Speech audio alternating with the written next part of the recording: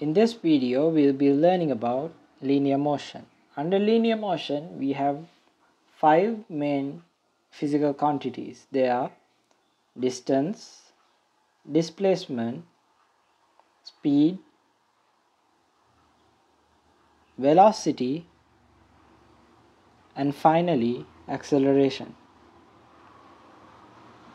Now let's move on to the first topic of this section, distance and displacement.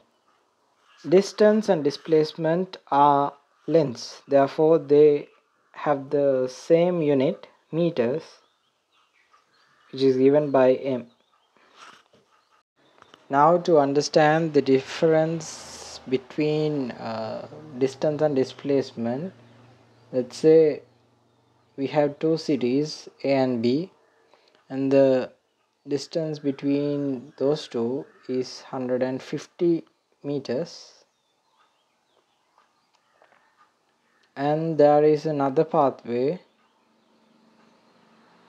which is quite longer than the previous one, and it is 300 meters.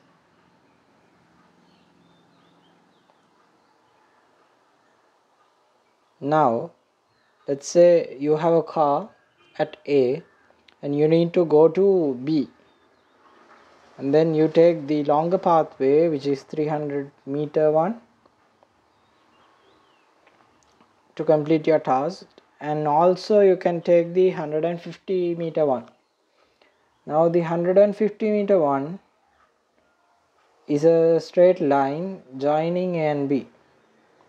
Okay, so that would be the shortest distance between A and B, and you have taken the pathway 300 meters. So the distance you have traveled will be 300 meters, but the displacement will be 150 meters. That is the difference between distance and displacement. Now if we write the definition for distance, distance is the total distance or length traveled by an object in order to move from one position to another. Now if we write the definition for displacement, displacement is the shortest distance between the initial position and the final position.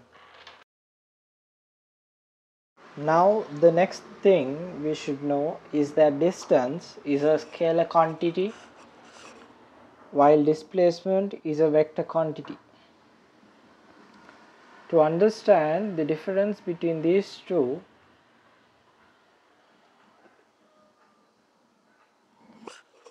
let's say we have two cities A and B, and the distance between those two is 150, and there is a man at A. He wants to go to B along the path AB.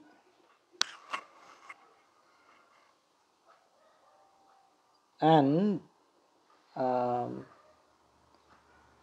let's say there is a city C which is 30 meters from B towards A, and then the man goes from B to C. So the total distance traveled by this man will be 150 plus 30 meter. That will give us the total 180 meters. But the displacement is the shortest distance between the initial position and the final position. So the displacement is the length AC. To get this length, we should subtract 30 from 150.